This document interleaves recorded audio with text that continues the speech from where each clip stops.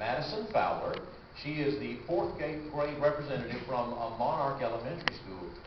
Madison, welcome. Go ahead and ask your question, please, and I'll help you in terms of getting these answers. I am Madison Fowler, representative of Monarch Elementary School Student Council. Our school is losing 3 teachers that are not going to be replaced due to budget cuts, causing larger classes at our school. We have cut our budget in so many ways, but not even having heat in our halls. Can you tell us specific ways that you plan to improve the education of our students? Yes. Madison, will you come up here with me? Come up here with me. I've been doing this since June 1st of 2009. That is the best question that I have gotten since I started.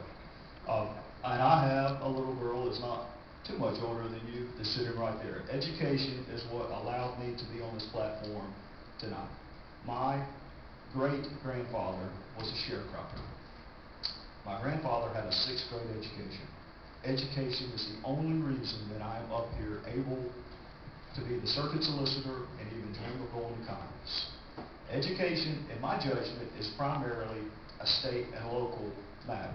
And although the state has tremendous budget problems right now, which is why you may be losing a teacher and your class sizes may be getting bigger, it's a wonderful opportunity for us to answer this question.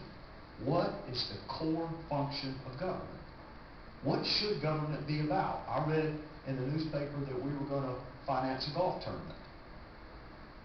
No. I still read it. I still read it in the newspaper. It may not be true.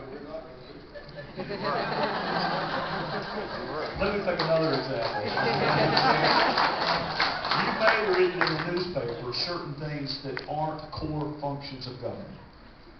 That man right there used to be a police officer. That's one of the core functions of government, public safety, and so is education. So what I would encourage you to do is write your wonderful representatives and your senators and tell them that education is one of the core functions of state government, and they should cut whatever they need to cut, but don't cut education.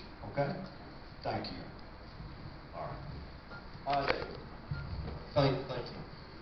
Yeah,